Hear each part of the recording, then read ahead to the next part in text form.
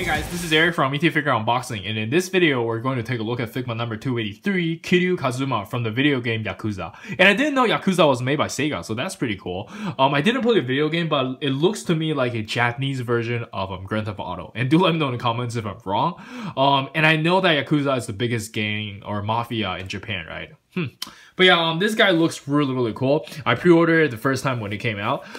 They kind of delayed this a little bit. I don't know why. But yeah, here's the left of the box. Here is the right of the box. And here is the back of the box. And it looks really good. Let's not waste any more time and bust this thing open and see what we got. Alright, so here we have the figures still in their inner packaging. And as you guys can see, he doesn't come with a whole lot.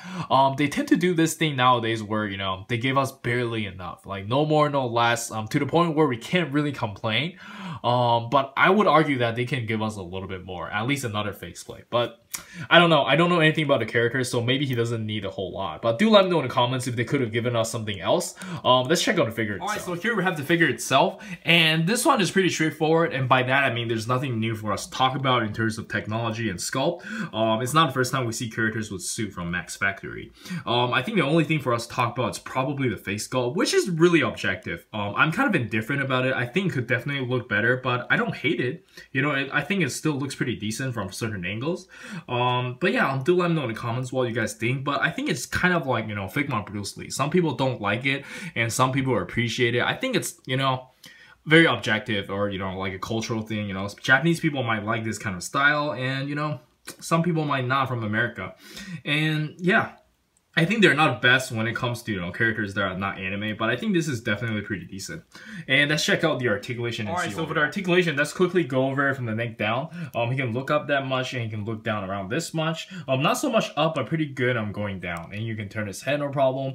And the shoulder is on a standard ball joint, and this is not my favorite design, but it works. You can move his arm all the way up. You just gotta be careful with the paint rubbing over here. And you can curl, and you do have a bicep swivel. It's just a standard Figma joint. And you do have a ball wrist over here, so that's really nice. And my least favorite part on the figure, it's probably the hip over here. I don't think he has ab crunch. I could be mistaken. Let me just try to play around with it. Yeah, I don't think he has ab crunch, but he has a really big range for the hip. But this is really loose. Like, this part is like just very loose. I don't like that. It could be just my figure, but I've had this happen to a lot of my Figma figures with the same design, or they just get loose over time. You can actually pull this down, and then it allows for a little bit more articulation, but that will make it even more loose, so I don't really like that. Solid Snake was the same way, and there's some other characters like characters from Free is like that as well. I'm not sure if they're gonna fix that anytime soon, but it's no problem. Like, he can stand. I just don't like it like when I know my figure is kind of loose in some way, you know, like, yeah, I don't like that. But anyways, that's okay, and he can bend his leg around this much, and you do have side-to-side pivot because we have a Figma joint, and you don't have a toe hinge. And yeah, that's it for the articulation, and let's jump straight into the accessories. Alright, so first off, we have the default face, and we've seen this one already. It's kind of like, you know, badass, angry, you know, mafia face. You know, they're always like just trying to, like, you know, kono yaro, baka yaro, you know, like that kind of stuff. But yeah, it's personal preference. I think it looks pretty good. At least I can tell like which character it is, right? I know they're trying to do that kind of anime look, but I don't think it works for everyone. But yeah, it's not for you to decide. I still think it's pretty good though, and this is our only choice for the character, and I like the character a lot. Alright, so next up we have the neutral face, and at first I thought it's like a smirking face because the first one just looks so angry, but it turns out it's just a neutral face.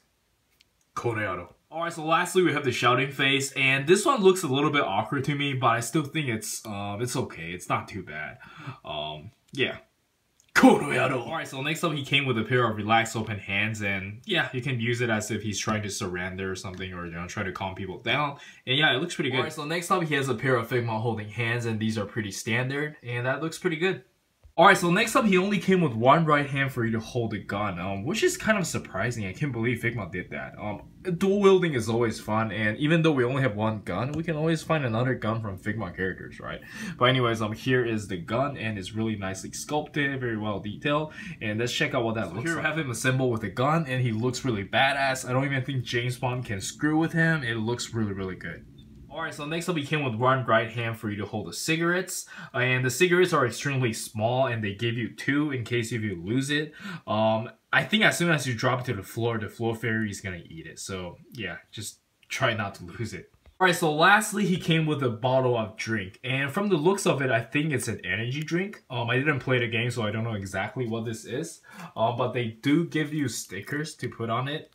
And yeah, that's pretty cool. I guess Mafia needs to take a lot of Red Bull because they're busy killing people, selling drugs, and collecting safety fees.